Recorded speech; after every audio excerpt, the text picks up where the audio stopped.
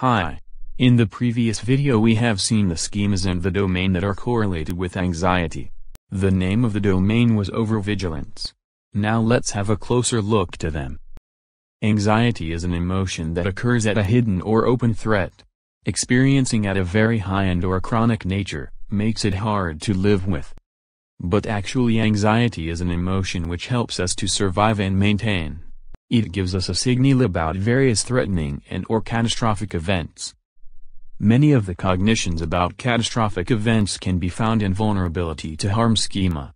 These catastrophic events can be in many areas. The first one is vulnerability to medical problems. This is the most common type of this schema. People are afraid of losing their health, being sick, especially some sickness without sufficient treatments, like AIDS, hepatitis, cancer, multiple sclerosis or any other destructive diseases. Fear of losing our minds is an interesting type of this schema. It is easily overlooked dealing with the origins of the anxiety. For example, most of the time the fear of flight are not about the crush or the turbulence. It is mostly related with the fear which can be triggered in the air. Our clients talk about this fear as they will have a panic attack in the plane and have nowhere to go and calm themselves. They think they will experience this fear till the end of flight, and even it lands safely, their mind won't be the same. For the people who doesn't watch horror movies, the real horror movie starts after the movie ends. We all know nothing will happen during the movie. But we are afraid of losing our balance after the movie for a long time. For someone it is 2 hours, and maybe for someone else it is 2 weeks or 2 months. Is there someone behind the curtain? Will something catch my hand while turning the light on? We don't like the residual feeling itself. We all know the ghost, the beast or the psycho will not be there. But the residual feeling will hurt us for a while depending on the level of our vulnerability to harm schema. In a GNC, we know there is no big enough sharks to harm us, but we don't like the feeling that suddenly catches us while swimming. The movie, Jaws, hurt so many people already. This is about losing our mind's control. We are not happy with our mind sending so many threatening thoughts while swimming or having a shower. Many people call this state a kind of madness. We nearly lose control of our thoughts. It feels also similar with the disgust.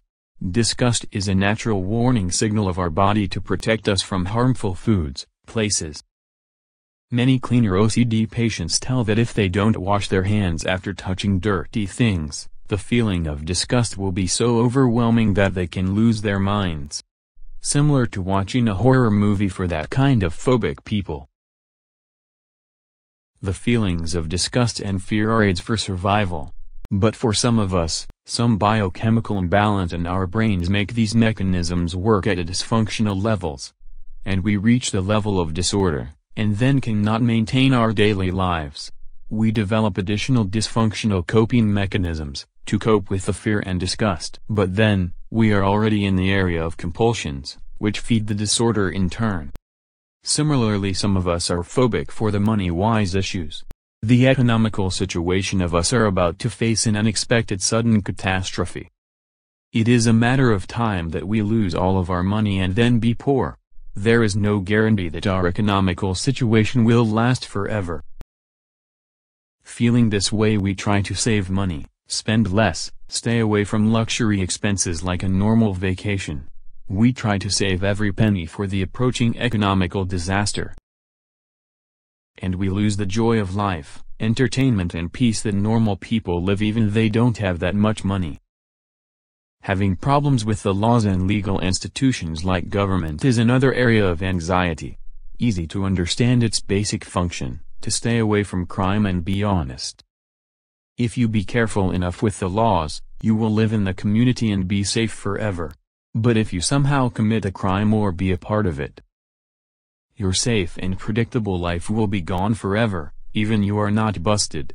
So it is healthy to have this mechanism in between healthy limits. If your mental system is allergic to this issue, even very little possibilities can cause big emotional reactions, and you can go so far to take precautions, like a client who was carrying his own bottle of Coke with him outside and then takes the bottle to his house after drinking it. He explained the reason of his behavior as, if some crime happens in my office after he left, police can get his fingerprints, and falsely accuse him as the perpetrator.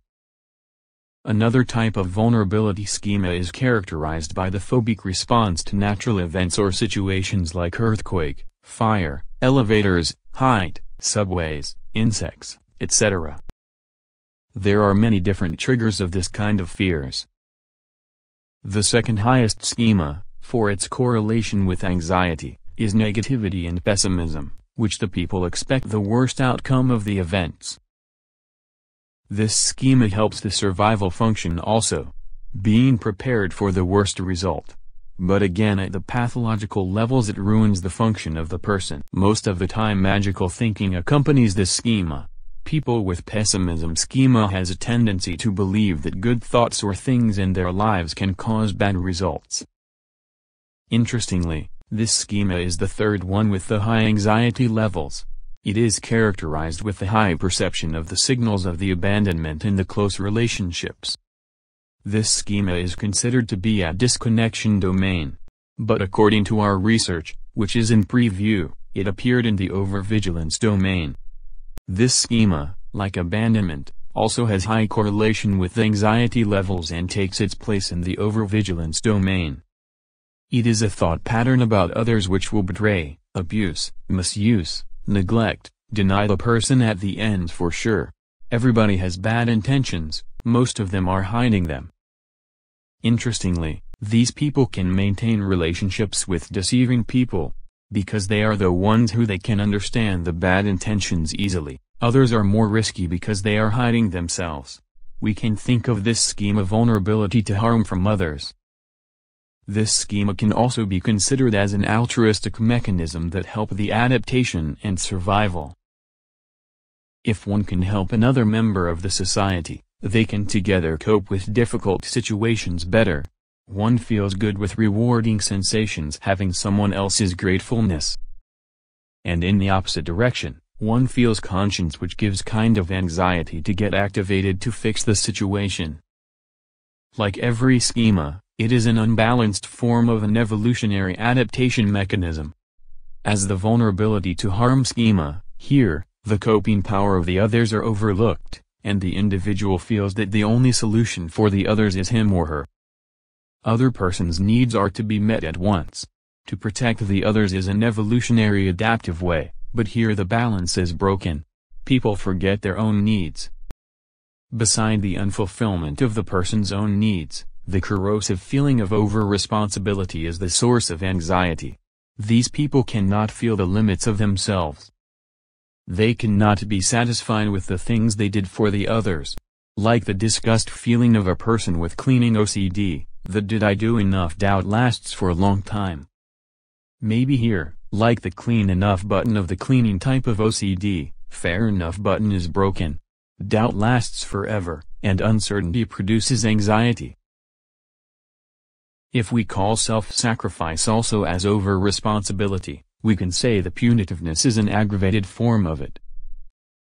Here the fairness is so important and any mistake or unfair situation produce a great reaction.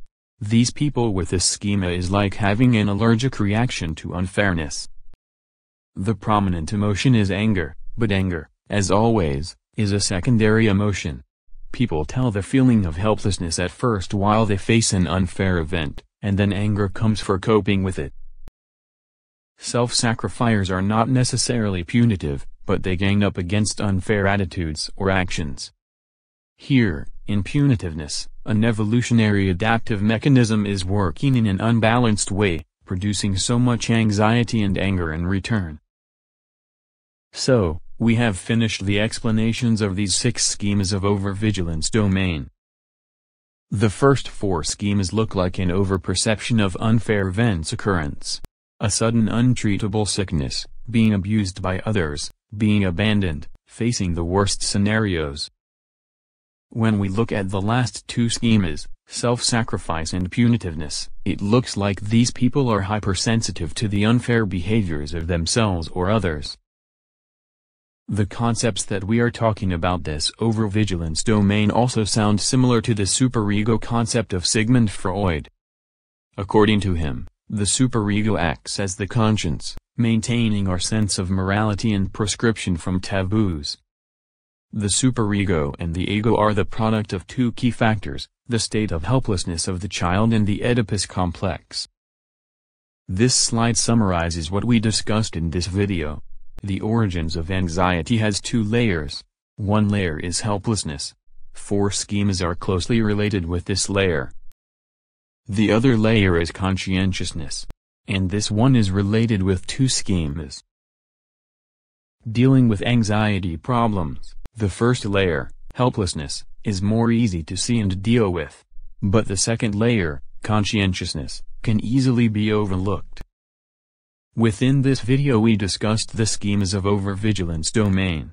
The next video will be about noticing the second layer, person's exaggerated view about fairness.